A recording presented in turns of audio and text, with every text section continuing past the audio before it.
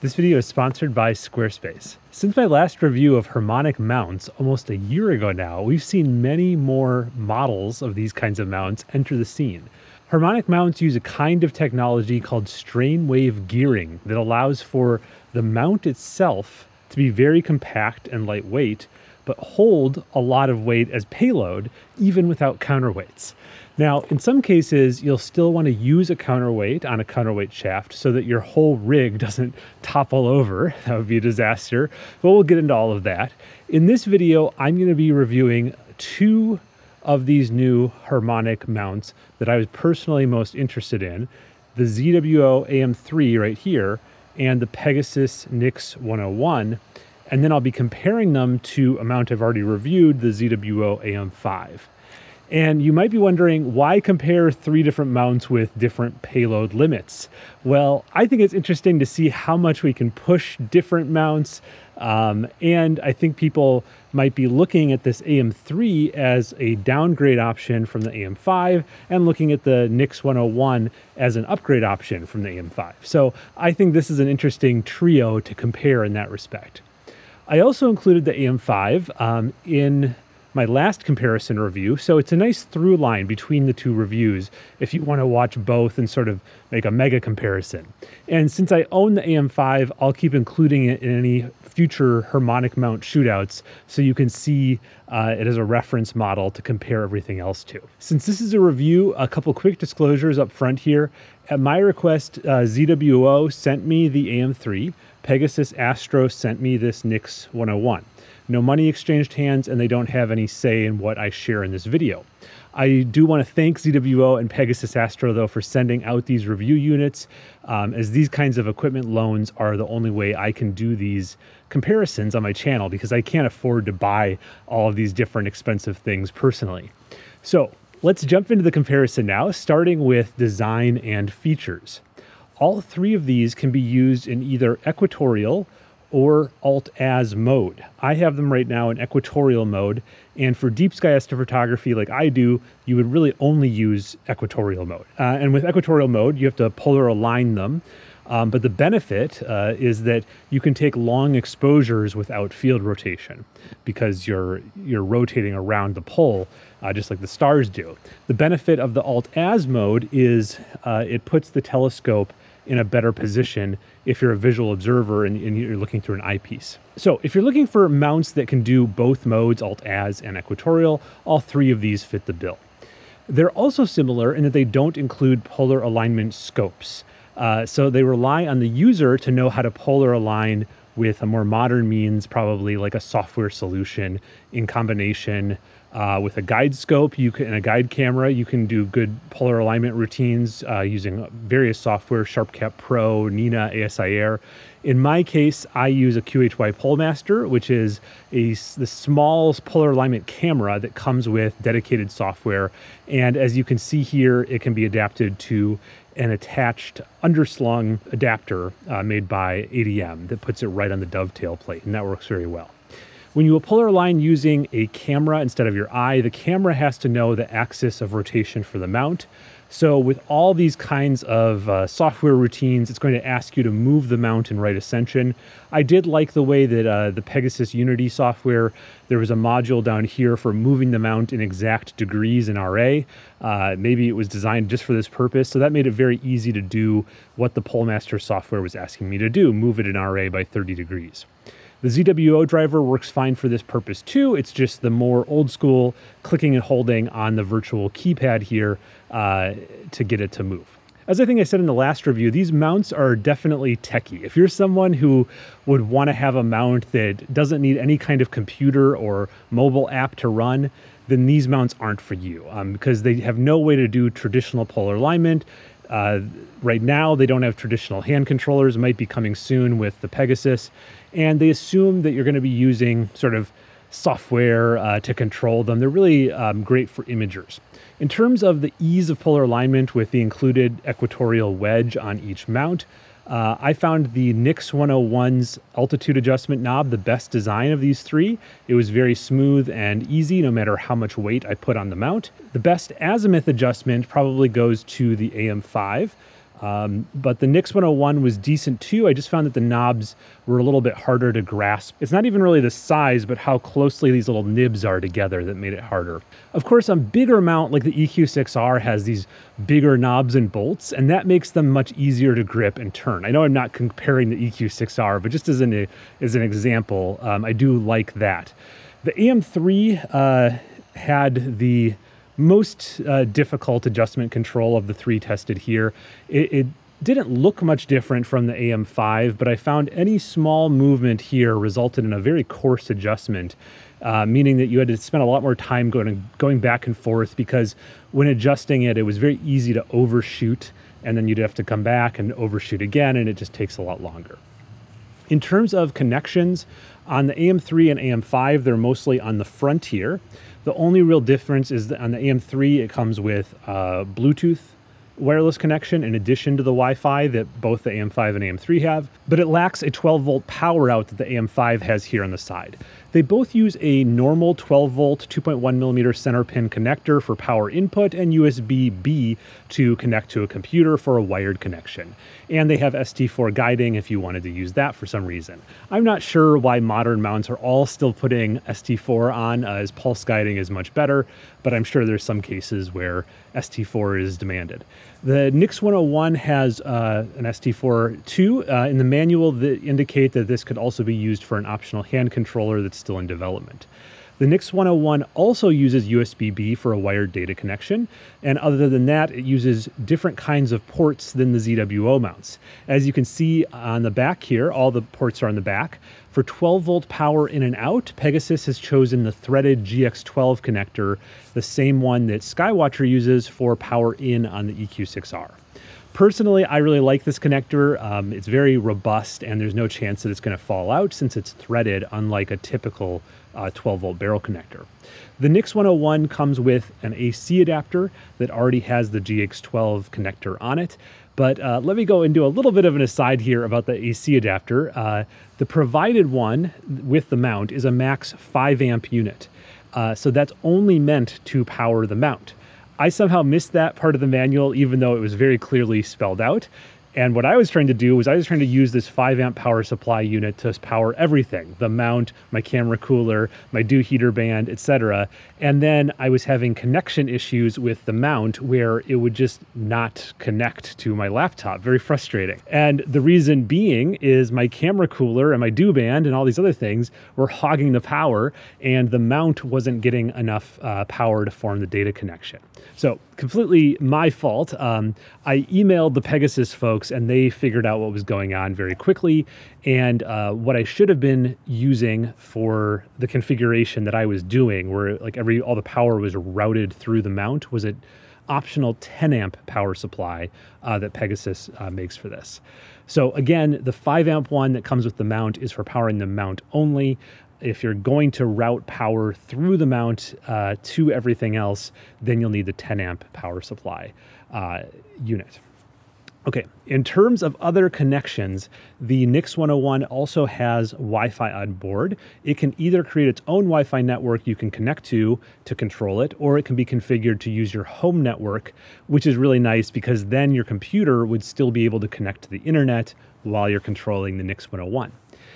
Next, let's look at the saddles. All three mounts have dual saddles, meaning that they can take either Vixen, the skinnier, or Losmandy, the wider style dovetail plates. These are the two standards for telescopes worldwide. The NYX-101 usually comes with a normal saddle, but it's also available now in a package with the saddle power box, which is how I have it configured here.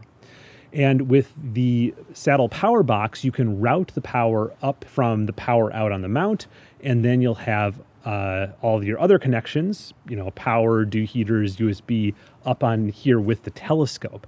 And I love this. This makes cable management a lot easier, as I talked about in my last video. For me, this saddle power box edition is something that makes the NYX-101 really stand out. Of course, the saddle power box can be bought separately and adapted to the AM5 or the EQ6R, but it's only going to match the mount like this in the black and blue color scheme with the NYX-101, if that kind of thing is important to you. I know some people are interested in how much sound these mounts make, both when slewing and just when tracking. So let's do some tests here. You might want to turn up your volume, but I'll warn you when to turn it back down.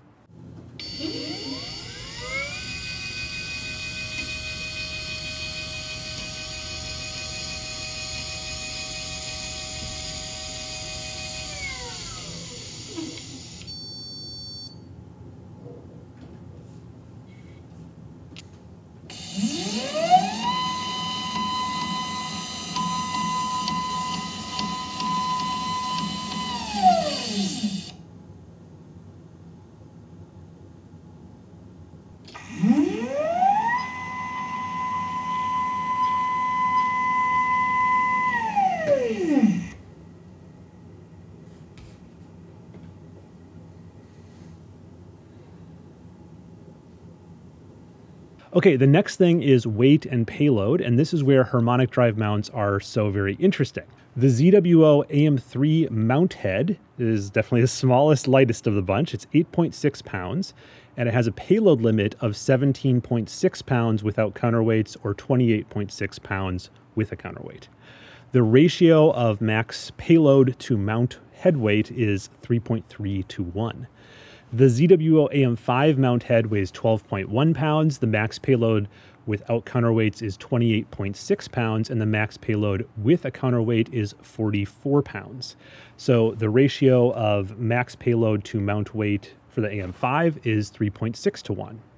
And the Pegasus NYX-101 mount head weighs 14.3 pounds.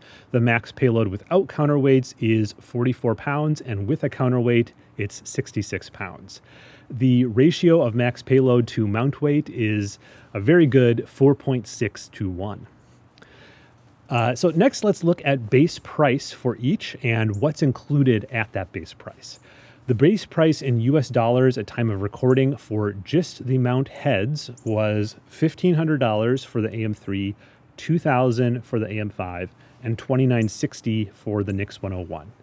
And in terms of optional accessories, you're going to add about $400 to $500 in any of the cases to get them into the configurations like this, where it's a carbon fiber tripod with a pier extension. If you're just adding the carbon fiber tripod, that's going to be just $300 to $350. At the base price, you get the mount head, a USB cable, a nice carrying case for each mount. And although the cases for the AM5 and the NYX-101, they have more of a premium feel with this cloth exterior and a metal zipper, while the AM3 case is a little bit cheaper looking. It's just foam with some latches at the top. And the NYX-101 comes with that 5 amp power supply, which I talked about earlier. The ZWO mounts do not come with any power supplies or cables, so it's something you're going to have to pick up yourself to get these working. Any of the mounts can be adapted to Skywatcher tripods with the right optional pieces, which is very nice if you were going to put a big payload on this. I tested them exclusively on the carbon fiber tripods because I was interested in how they would do in that kind of configuration. But I don't actually recommend that if you're putting a really big telescope on them. I first tried the 3 mounts with this setup. This is my no counterweight setup. It's just under the limit for the AM3 without a counterweight. It weighs 15.5 pounds or 7 kilograms. The focal length on this scope, the ASCAR 103 Apo, is with a 1x Flattener is 700 millimeters, and the camera is the ASI 2600 MC Duo, and that makes the image scale 1.1 arc seconds per pixel. I wanted to use the same polar alignment with all 3 mounts, so I used the QHY pole master attached to the end of the dovetail like this with the ADM saddle. And there was no need for a guide scope since the Duo took care of that with its integrated guide camera. We're going to look at both graphs of my guiding performance and images. Okay, now we're going to look at the guide graphs. This is Andy Galasso's PhD2 log viewer. It's cross-platform just like PhD2, and you basically just find your guide log and load it up here, and it does a really cool job of analyzing your guiding performance. Now, before I jump into my analysis and the numbers, let me say a few things up front here. One is that I did use multi-star guiding. I did calibrate for each new setup, of course. I did not use PPEC. A lot of people know about that. It's a way that it can sort of analyze your guiding performance and improve as it goes. It's like an algorithm you can turn on within PhD2. Part of the reason I didn't use it is because with my previous mount test, I didn't know about that. And so I was using the normal algorithms. And so I wanted to make this sort of fair with the previous comparisons. But then I also think that the defaults are probably what most people are going to be using. So it's basically just the defaults, but I do turn on multi-star guiding and of course calibrate with an appropriate area of the sky. All right, enough caveats here. So this is my first imaging session of the night. This is the ZWO AM5. It was early in the night, probably just right after it got to astronomical darkness. And again, this is with the ASCAR 103 APO, 700 millimeter focal length. Okay, so this is about 40 minutes of data. And you can see the scale here is 4 arc seconds plus minus. So 8 arc seconds from the bottom to the top here. And you can see that most of the time it was staying within a 1 arc second deviation. There was really just this one sub where it was having some spikes that almost reach, 2 arc seconds. But it recovered quickly from them. I don't know what was going on here. There was a bunch of spikes in a row in declination.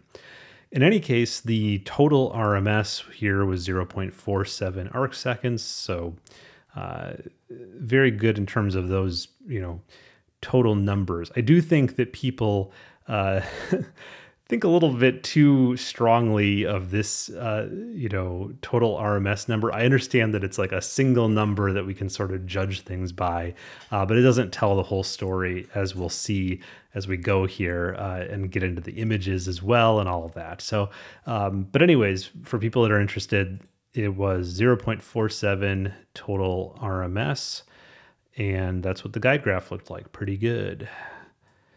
Here is the NYX-101 with that same telescope, the ASCAR 103 APO.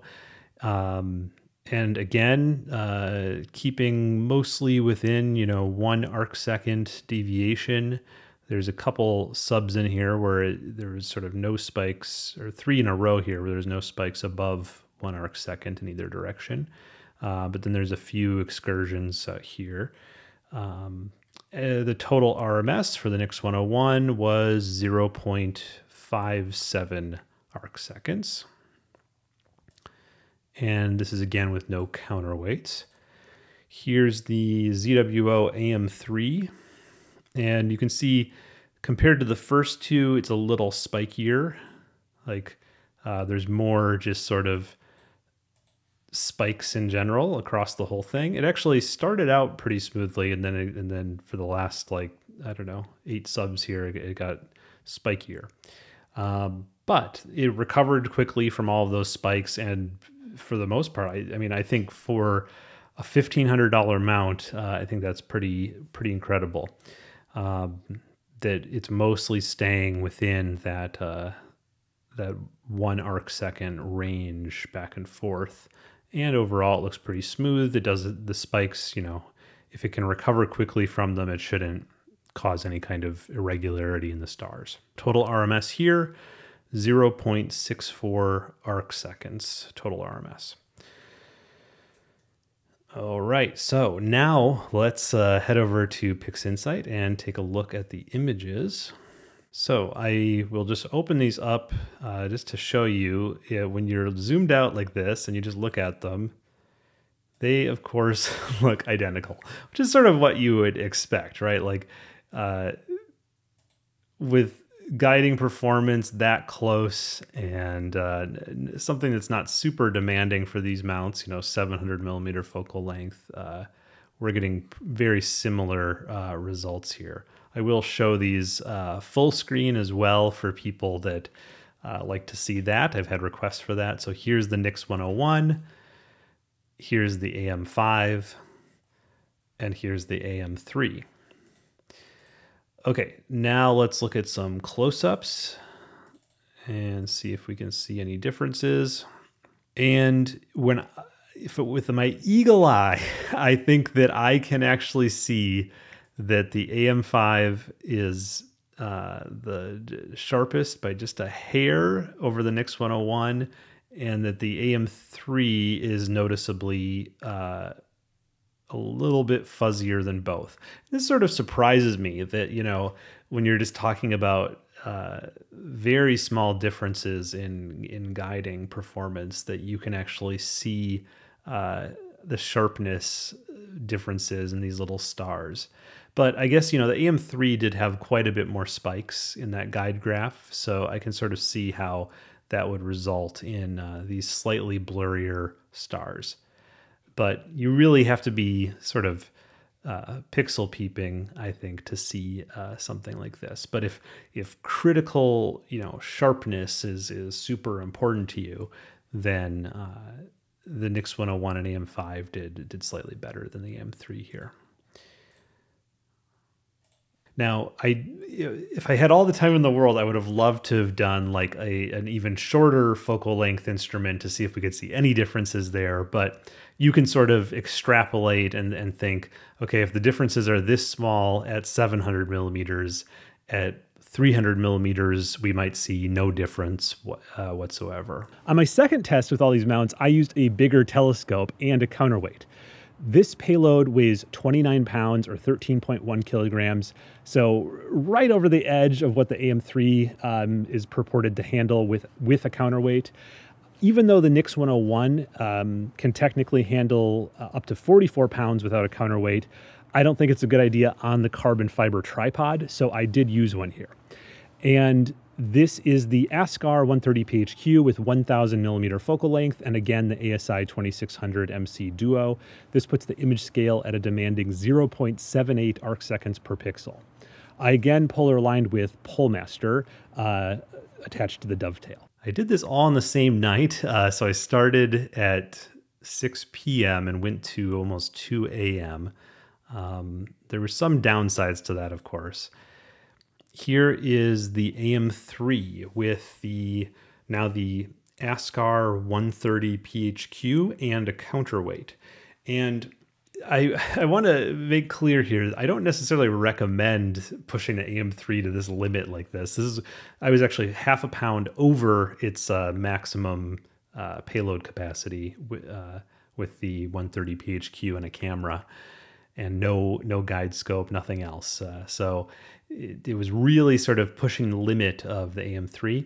And the Iris Nebula, which I was shooting, was just to the left of Polaris, right? Like it was almost, you know, in home position basically. So the bulk of the weight was sort of balanced right over the mount.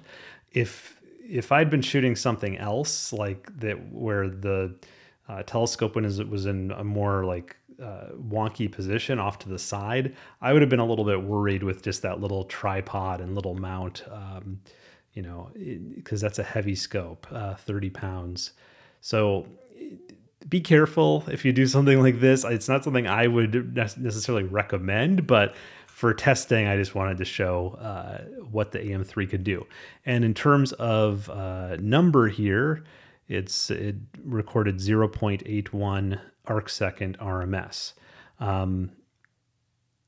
There are a few little spikes here over 4 arc seconds, and then also a few over 3. But actually, you know, it looks pretty good. Now, when we look at the images, it's going to be sort of a different story, and I don't quite know how to explain how good this guide graph is compared to the image, but that's giving a little bit of a spoiler. Okay, so here's the AM5,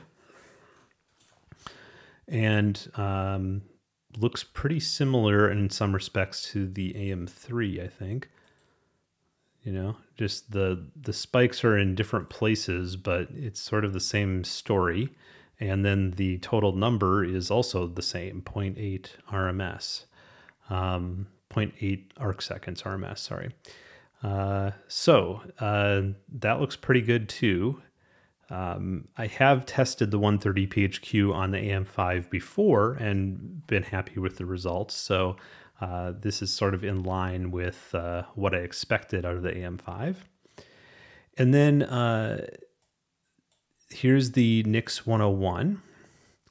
And I will say that by 1:30 a.m. or 1:20 a.m. when I was doing this, unfortunately, the iris was quite a bit lower in the sky than it had been, an hour earlier. So you can see sort of towards the end of the AM5 here, it's getting a little bit worse. And I think that part of the reason the total number here on the NYX-101 is a little bit higher at 0.98 arcsecond total RMS is because the object was lower in the sky, so you're shooting through more atmosphere, and the atmosphere is more turbulent, lower towards the horizon than it would be when the object is higher in the sky. But in any case, just like the other two, most of it seems to be within around 1.5 arcsecond up and down, and then there's some spikes in the 3 to 4 arcsecond range. But now let's look at the images because they sort of tell a different story, which I think is interesting. So again, according to this, the AM3 and the AM5 have the best performance here, and the NYX-101 was a little bit worse. Here are now the images. And again, when you just sort of look at them like this, zoomed out, you're not going to see much. I will make them full screen here for people that like to see that. So here's the NYX-101. Here's the AM5. And here's the AM3. Now, here is what I thought was one of the most interesting results. Just like before, I feel like the AM3 has the worst image of the three, but it's different than that first case. So if we remember the first case, it was just because the stars are a little bit blurrier with the AM3 than they are with the other two. Now, it's the stars aren't as round, right? Like they have this little divot off to the right that's sort of giving them a little bit of a triangular shape. And I've had this before with this scope, and I wasn't sure if it was mount problems or a scope problem. So it's just interesting to me that on the same night, 3 different mounts, same telescope, same camera, I'm getting much rounder stars with these two, and this one is giving me these sort of triangular stars again.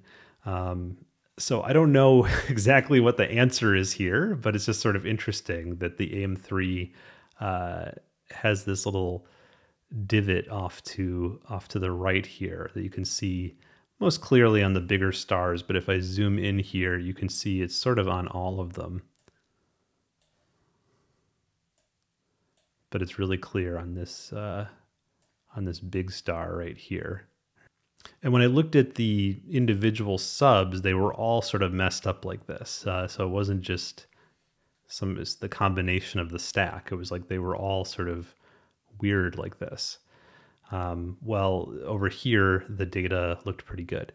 And then the other thing I find interesting is that even though it said that the AM5 was 0.8 arcseconds, this one was 0.98. To my eye, the stars are just a little bit rounder in the NYX-101 versus the AM5. But these two are so close that I don't know. It's hard to really pick a winner there. And again, when you just zoom out a little bit, this isn't even zoomed out all the way. A lot of these differences aren't as apparent. Some of you are probably going to take away that, oh, well, I can get the 130 PHQ and put it on the AM3. That's not really what I'm recommending here. I just wanted to test it to its limit. But if you're going to use a big telescope regularly, you're probably going to be looking at something like the NYX-101 because it's going to be more reliable and stable over the long term.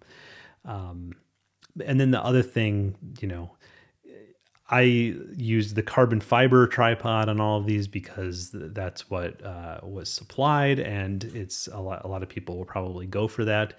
But with a big telescope, you'd probably also want to upgrade your tripod, use some kind of steel or aluminum tripod, something with thicker legs and more weight to it is going to help too.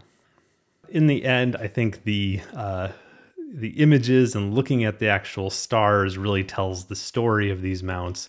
I really just, I don't like to put my finger on the scale. I just like to sort of show you the data and my testing results as honestly as I can and as fully as I can. And then hopefully it'll help you make a decision about which mount is correct for you. And I know this was a video about testing mounts, but I did collect a lot of images in testing these mounts. So if you'll indulge me here just for a minute, I put together all my testing data to make a couple images from that one night. So this is the wider shot. This is using about a little under 3 hours of data at 700 millimeters.